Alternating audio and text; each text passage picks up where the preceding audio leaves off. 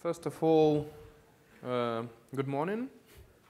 My name is Ilya Kosmodemyansky, and I'm working for PostgreSQL A few words about myself.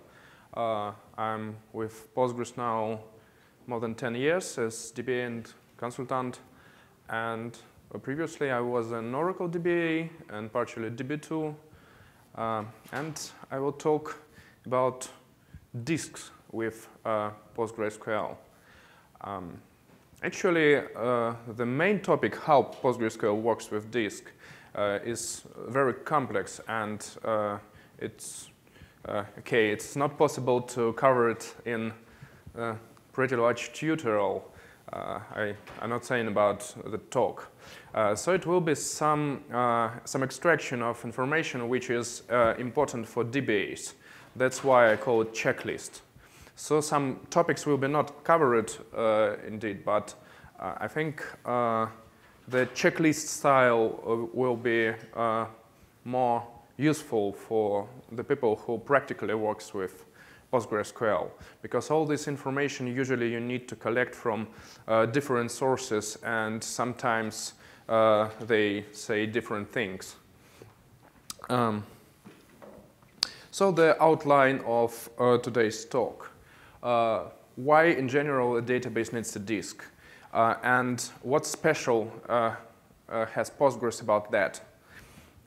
Then I will say about some bottlenecks with disk performance, and the most important thing, how to diagnose them, because you could try to achieve the maximum performance, but in vacuum it's quite impossible. You need to diagnose where you have a problem and if you have a problem. The important thing is that tuning PostgreSQL disk performance, it's not only the magic with PostgreSQL conf, because you need a proper hardware, you need to configure it well, you need to configure your operating system, and everything works only together. You could not do something with just one thing and try to suppose that everything is okay. So that's the outline. Shall we start? First of all, why database needs a disk? That's quite obvious. It needs to read pages from the disk and it needs to write it. Because we have a pretty world-advanced open source database, that means that it is transactional. So it writes write-ahead log and then needs to synchronize the dirty pages from memory, which are recorded in write-ahead log already. It needs to sync it with data files. This process, usually called checkpoint, and it could be in any database an issue with performance, because its implementation, its ideology, just need to put a lot of pages from memory to disk, and it could be a performance issue. Then we talk about PostgreSQL. There is some addition. First of all, it's autovacuum.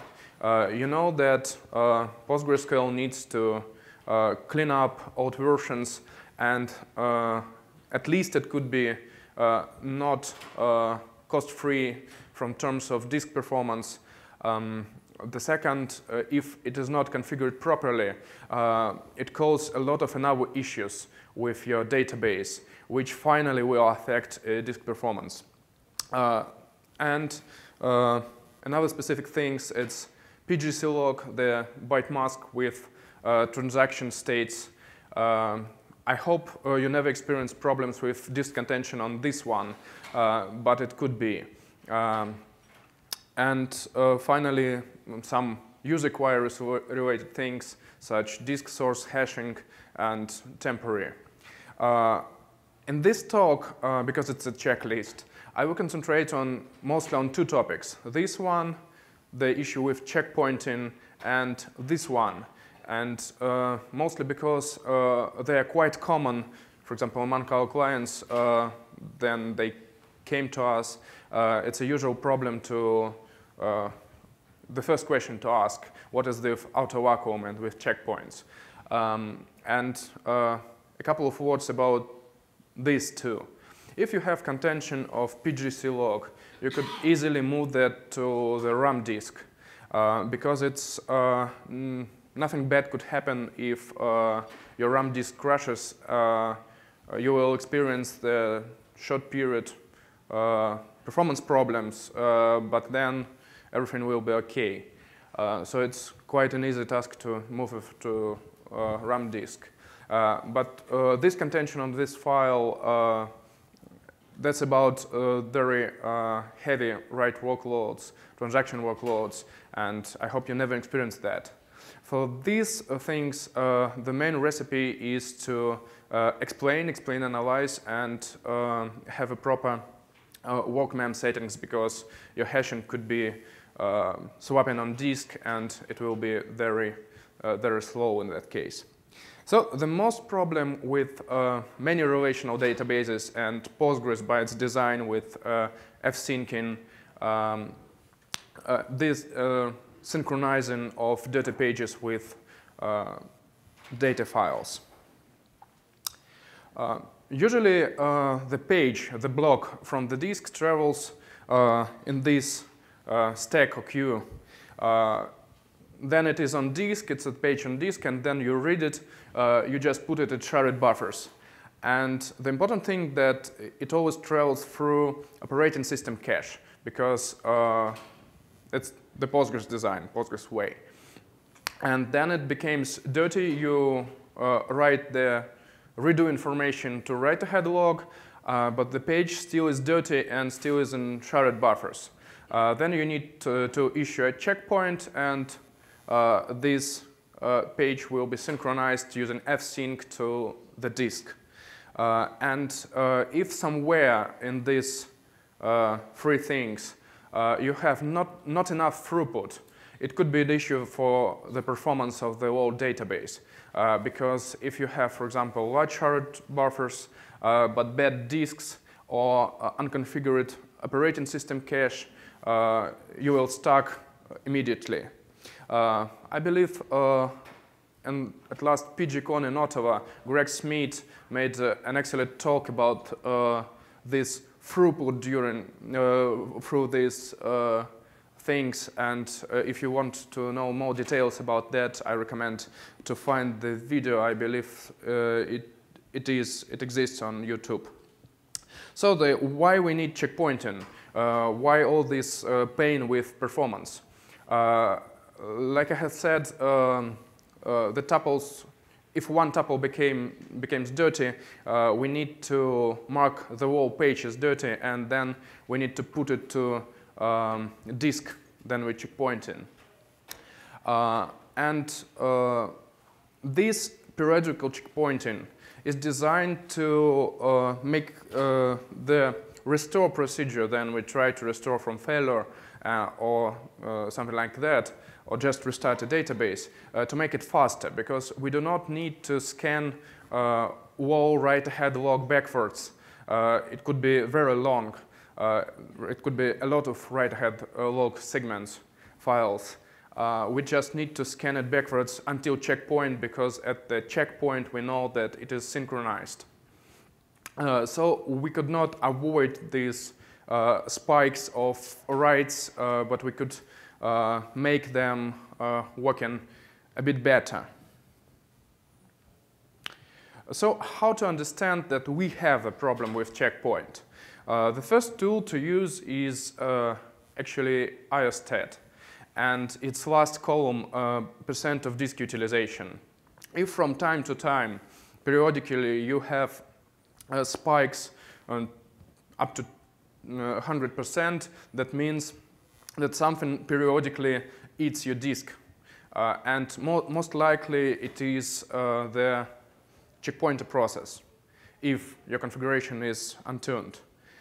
Then there is a pgstat bgwrite, a single row view in pgcatalog. I believe it exists in one and every current supportable version of Postgres.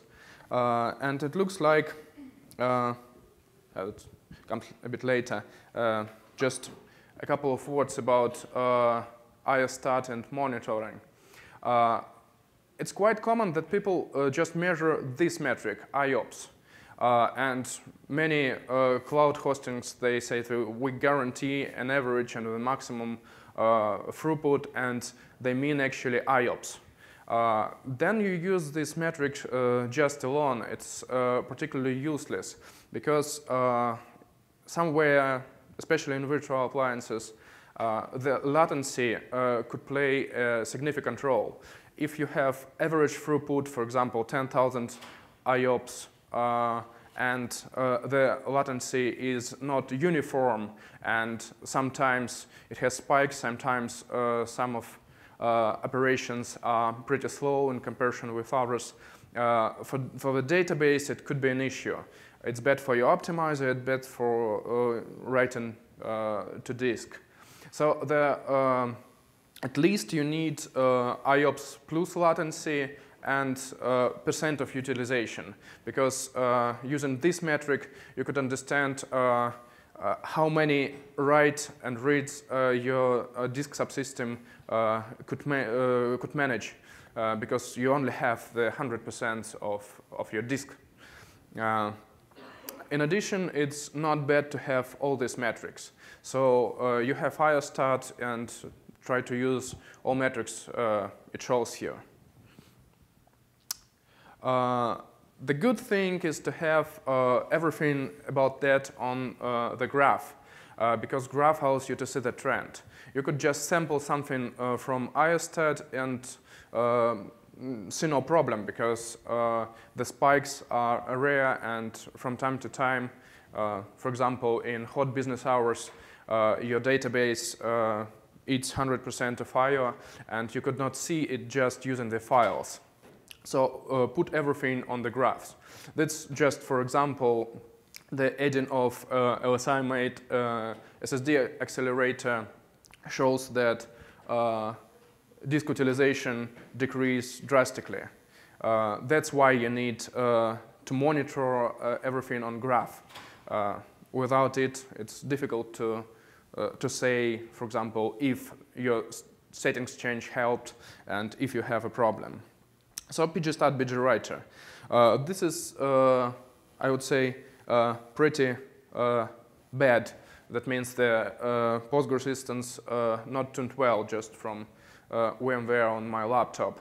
The important thing is that you can reset it periodically. And if we say about tuning disk performance using pgstat bgwriter, I would say you need to reset it once upon a day.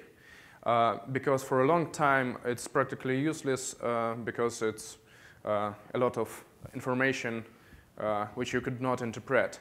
Sometimes when you need to localize a particular issue, you could reset it once per an hour and see if where the results of your settings change. You see, the first column is how much checkpoints occurred by timeout, and the second one is how much checkpoints requested because a lot of segments write it. And the most thing, how I could recognize, if I do not know that, that is a bad untuned instance of Postgres, that I have both of them. If I have heavy writes, I would like to try to benefit from writing at once to my fast disks, to my good rate controller, a lot of checkpoints. And it will be checkpoints by request 29 plus 13, and here will be 0. At this moment, it's enough to know about pgstat bgwriter, but we'll return to that several times. This one is a better one from the server with hard write workload, and this server, if I don't mistake, produces about in peak times about 8,000 requested checkpoints per hour. It's pretty high workload. And you see this is sample for 10 hours. Here, no checkpoints by timeout, only checkpoints by request. And we shall see, does anybody anytime looks into the documentation with meaning of all these fields? 1, 2, 3. Yeah, well, I shall say a bit about that. The next important things are how much spent the checkpointer process in write phase. The second is in the sync phase, because you need to write and then you need to sync. This thing, buffers clean, is how much dirty pages was dumped not using checkpointer but using background writer. In Postgres, you could dump the dirty pages from the shared memory using, in general, 2 good ways. It's the dedicated checkpointer process and background writer who works in background, that follows that from its name. It could steadily dump the dirty pages between checkpoints, and you could use it to avoid very high spikes of I/O during the checkpoint. That's the most important columns, and we'll return to them a bit later in this talk. So that's what I have said. It's a nice idea to put everything on graphic. You can see here the green one is buffers dumped by checkpointer, the red one buffers dumped by flushed by background writer, and you see the correlation with disk output. For example, you have that's not a good example. That's here they have the problems with I/O. You see this 75%, and our disk are almost utilized completely. That's not a good idea, because if you have some spike on your internet site or in your system, you have too small room here to cope with this spike. And here the background writer just dumped some pages because probably we changed something here in configuration parameters, and you see the disk utilization slightly goes down. The graph is the good thing to see how to work with that things, because here you clearly could see that I/O utilization spikes caused by intensive work of checkpoints. Finally, the checklist, what we need to do. The first thing is to get the proper hardware, because if you have one SATA disk in your server, it doesn't matter how good your server is. You could have a lot of memory, you have a lot of CPU, but if you have one single bad disk, at this picture you will see the problem right here, and it doesn't matter how everything else works. You just have a problem with that. So the idea is, first of all, to buy the proper RAID controller. The proper one is that has its own processor, because if it uses your CPU for its RAID things, it's even worse than the software RAID, because it will be very, very slow. The second thing, most modern RAID controllers have an option of a battery cache, and you need to buy this option, because with the battery you could use the cache of RAID controller to improve your write performance, and this cache is backed by the battery, and if you have an outage, your data will be not lost. As a manufacturer, I do not like to advertise some manufacturer of hardware, but usually then we work with LSI or its Dell analog. It's quite okay. The utilities are very conservative, and usually you know what you are doing. With Hewlett-Packard, for example, we experienced a couple of times the problem that they have top-range RAID controller, and its interface shaped to work only with top-range disk from Hewlett-Packard. And if you install another disk you get the SATA speed of exchange information between disk and RAID controller. So if you use HP, it could be very good hardware, but you definitely need to check by part numbers if it works together, because such problems exist. The important thing, you need to monitor your battery state, because if your battery fails, first of all, you will experience the automatic switch of your controller to work with the absence of a battery, and that will cause a problem with your performance immediately.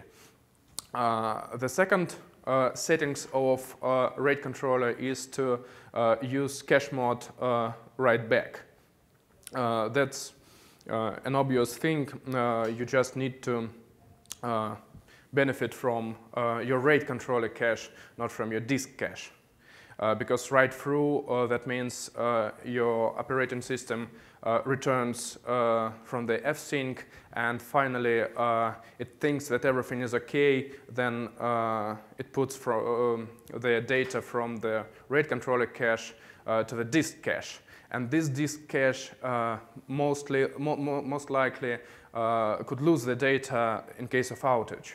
Of course, you could have proper enterprise-level SSDs which have a capacitor on it, and it could dump your data if the electricity blackout, but you should be sure that it exists. Not with any disk it works. IO mode should be direct, as in most cases, because the another option, IO mode cached, means that your cache will be used for both writes and reads, and with the PostgreSQL, with any database actually, you do not need this read caching on your RAID controller, because it will be double caching. Or triple caching in case of PostgreSQL, because you benefit from the clean or dirty pages from the shared buffers to read them. And if it will be on RAID controller cache, you will never benefit from it because it's too slow for the database. And disk write cache mode will be disabled with, which is obvious too, like cache mode. The next step is to afford a proper disks into your proper RAID controller, because everything coupled very tight. First of all, if you use zero-attached SCSI, you prefer to use the small form factor, because you will benefit from the physics or from geometry. According to the tests, the seek time for small serial-attached SCSI is faster 2 or 3 times, and for the database is important. Many people believe that SSD will save this word and makes the DBA job quite useless. But that's not so easy, because, for example, if you put the desktop level cheap disks to your server, you could have very poor performance, and your system will be pretty unreliable, because it could not read-write a lot of data, and the disk fails shortly in comparison with enterprise-level SSDs. So if you use SSDs, especially pure SSD database installation for your OLTP database, try to use top-level enterprise Intels, because they provide sufficient reliability, and they could work fast and predictable. The another thing that with pure SSD installation, you could not benefit drastically about writing write-ahead log, for example, because it's a sequential operation, and probably the better idea to keep some hybrid installation, to have some really hot data in the special table space with SSDs and everyone else on fast serial-attached SCSI that will be more reliable and actually it will be safer. Today exists some top-level SSDs with life cycle comparable with serial-attached SCSI. But I never recommend it right now because I could only check that in 2 years because disk lives some time. And at the moment, such disks are relatively new, and I never seen the SSD disk on pure SSD installation which lives such long as serial-attached SCSI. So maybe in 2 years, this all becomes a bit obsolete. This is, I think, clear. For database, traditionally we use RAID 10, 1+0, because it's a good compromise between reliability and speed. Sometimes people try to benefit from RAID 5, RAID 6. Actually, the size of disk and the price of that size today doesn't matter so much. But RAID 10 wins clearly about the speed and reliability of the RAID 5 and RAID 6.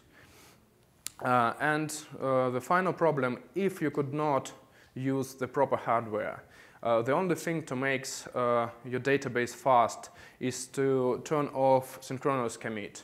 But you must understand that, for example, if you have financial data and you turn it off, your application could think that you received from commit and the transaction was saved successfully, but it could be lost laterly. And it's quite impossible to find such cases because from brief examination your data is consistent, but you have lost all transactions. It's not a good idea if your data is valuable. And I think most of people who use their databases think that their data is valuable. It could be users' data, it could be financial data, it could be DBAs, salary data, something like that. The next tier is file system. And generally, if we're talking about performance, we advise XFS or X4 now. Which one? That's mostly religious dispute, but some of them. Because of, for example, ZFS or some LVM provides comfort for operations. You could change slices, you could resize them, and so on. But these things have their own cost. And if you switch off all these comfort things, for example, in ZFS, you could achieve the same, probably, performance things like an XFS or X4, but without this comfort. In generally, XFS or X4. The important thing, this thing is wide known. No time makes file system faster. But the second thing is quite commonly misunderstood. If you have the RAID controller with battery-backed cache, you need to turn the barrier off. The barrier is the syscall which is called then your Linux, for example, could not write the journal data for the data which is already at the disk, or vice versa. That means it issue a barrier, and then it stops to flush pages to disk and tries to resort kernel buffer to find the journal data for the data which is on disk already, or the data for the journal data which is on disk. And if you have a lot of shared buffers, today it's quite common to have 128, for example, the things will be very, very slow. So if you would like to benefit from your RAID controller, you must turn it off. And if, yeah.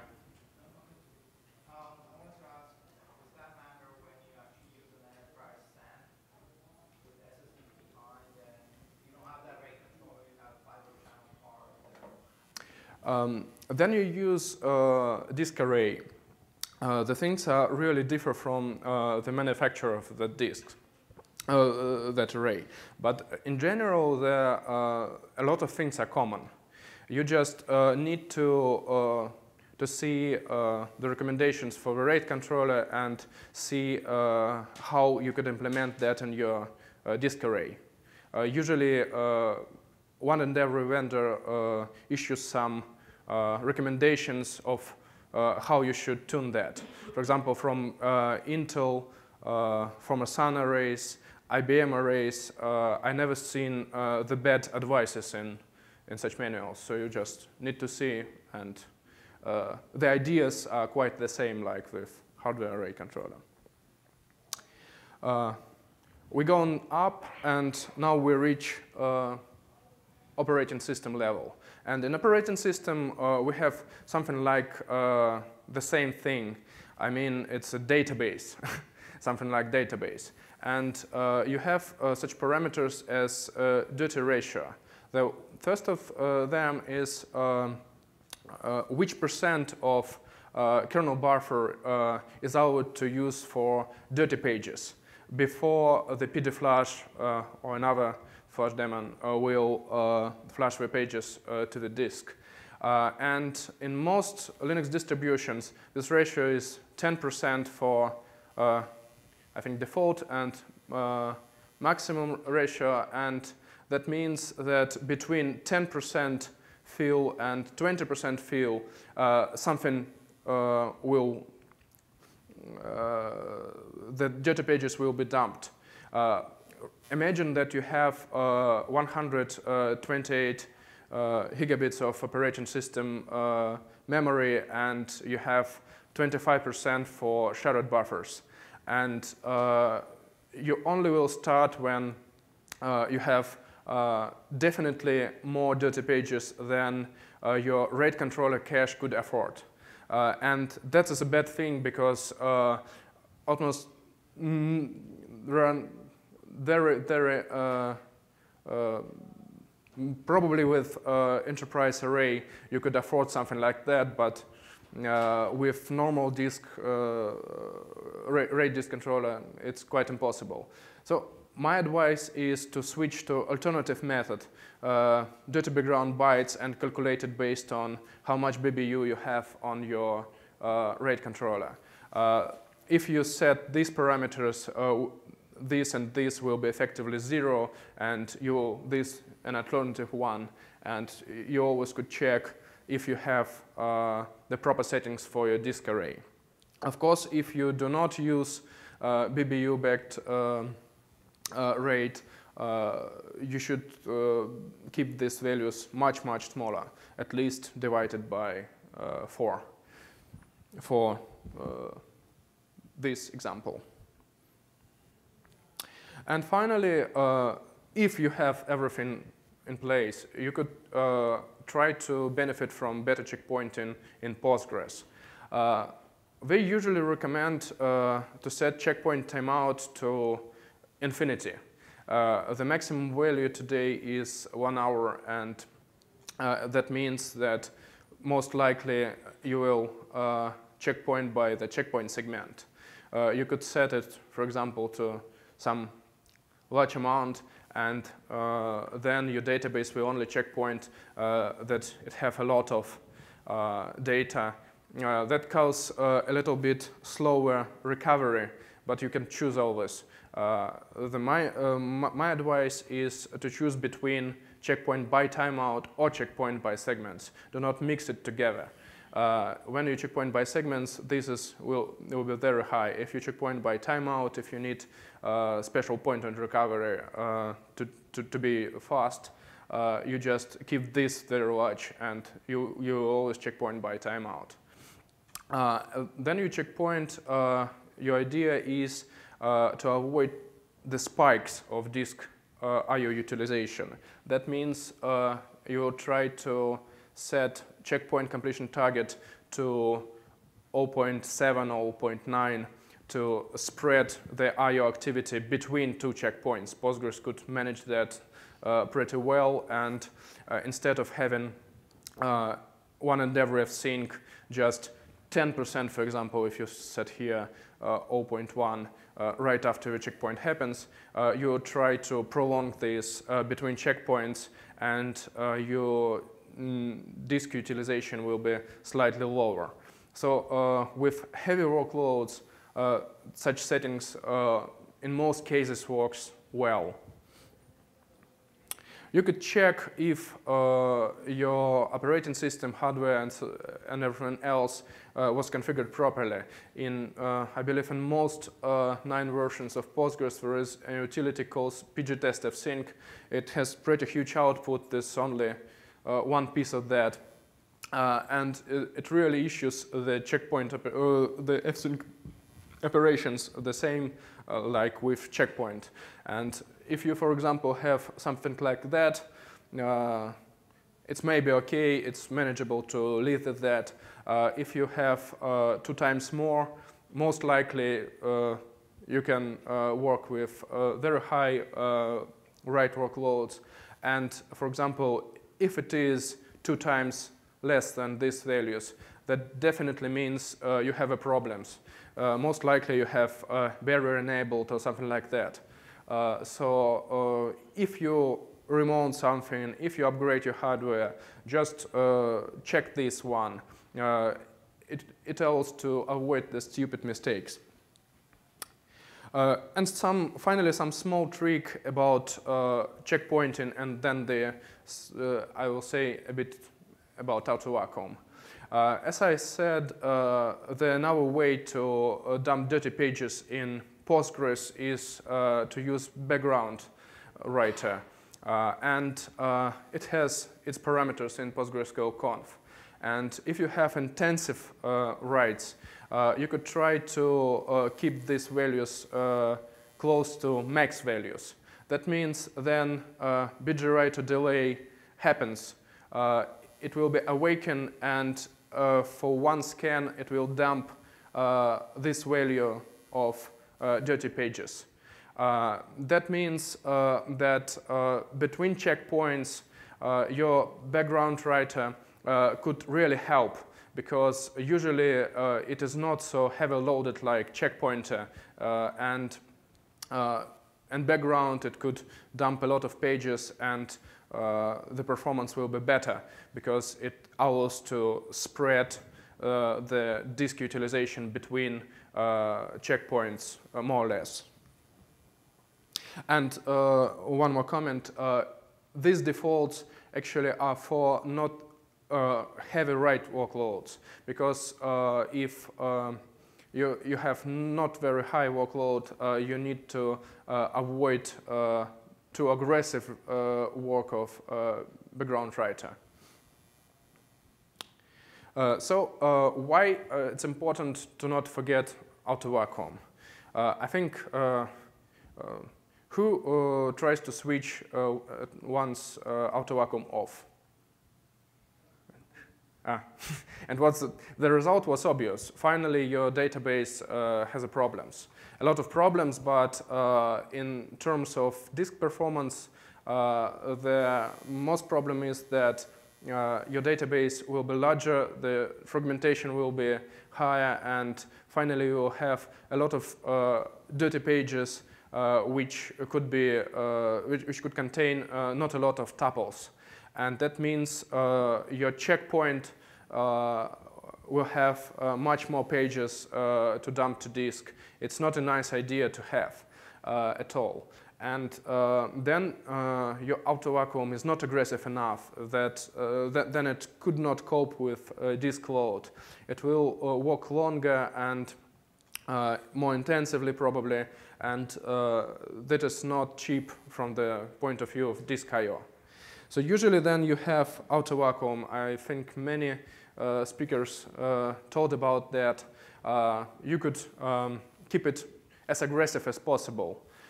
Here, my normal advice is to use scale factor, and that means then 1% of data in your table changed, it will be auto-vacuumed. And normally it's quite enough for proper settings of auto-vacuum in modern versions of Postgres.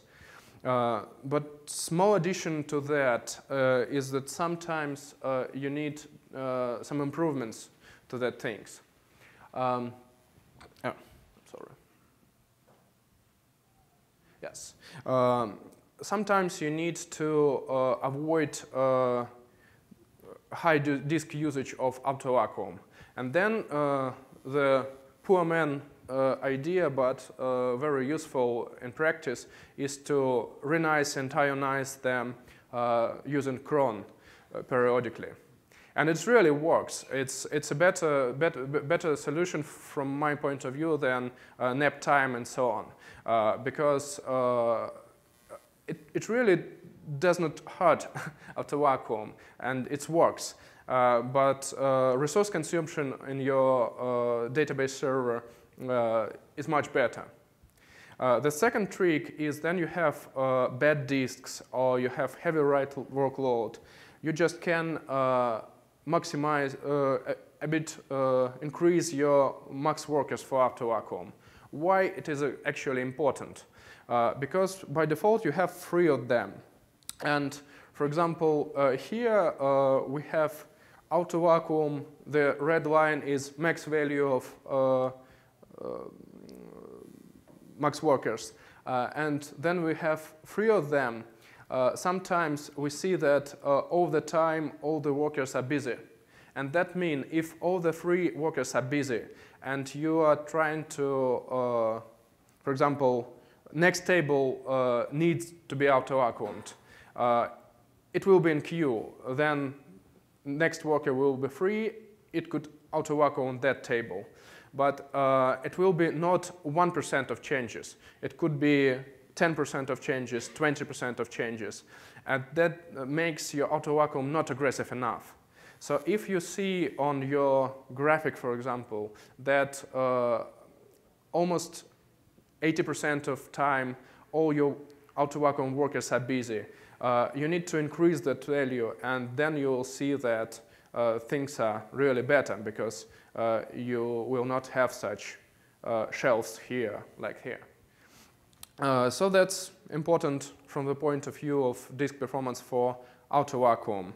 And finally, I would like to thank our client who provide us with all these tricky cases to cope with, my colleagues who actually in charge about that, and the team of Augmeta.io who provides such beautiful graphics. So if you have any questions, you could ask them now or just email me later and I will answer. Thank you. Do you have any setup on OpenStack with, let's say, fetch storage? I'm sorry? On OpenStack. So have you virtualized the platform using OpenStack? From time to time, but generally we do not. So do you suggest to use kind of the physical all the time with kind of where the base file you mentioned the flash disk? So do you have any number with respect to SATA or any other kind of storage? I would say that for small workloads it doesn't matter. For high, physical is better.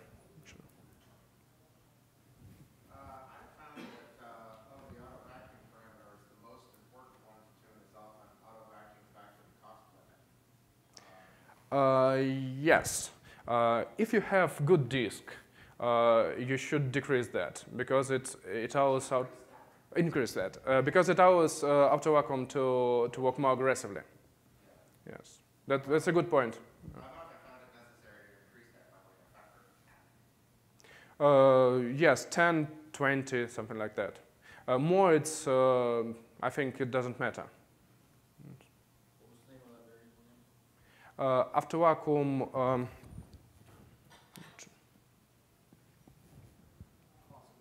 cost limit. After vacuum, vacuum cost limit. This one.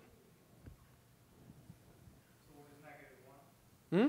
What is -1? Disabled. No, -1 means you fall back to using the regular cost limit for manual. Yes, that means the special one is disabled. Are these slides available? It will be available. I will publish that, and I think organizers too.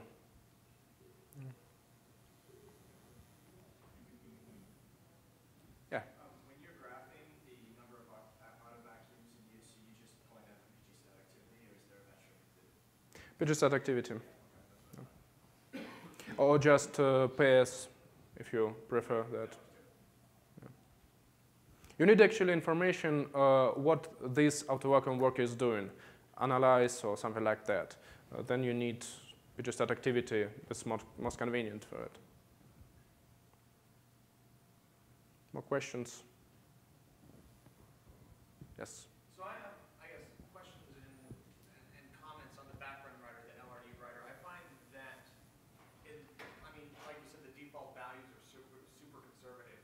And on a lot of my hosts, I have tons of disk headroom. I know that's rare, but I've found that really getting in there in terms of tuning the LRU writer can drastically decrease checkpoint time or aggressive checkpointing if my hosts have it, because the dirty buffers are being written out in the background more. Have you seen cases where tuning the background writer will be more efficient than tuning the checkpointer, especially if you have a host that has a lot of dirty pages? I would say that if you have heavy write workload and if you have a high I/O utilization by checkpointer, it's a good idea if you have good disks, actually, to let background writer work. And that is, you could usually see that the disk I/O utilization decreases.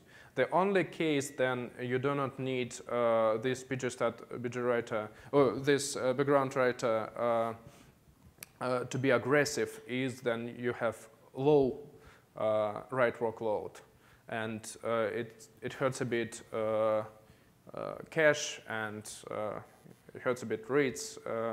So by default, if you do not need this aggressive behavior, you do not need to turn it on. But if you need, you need it. I never saw that that causes problems.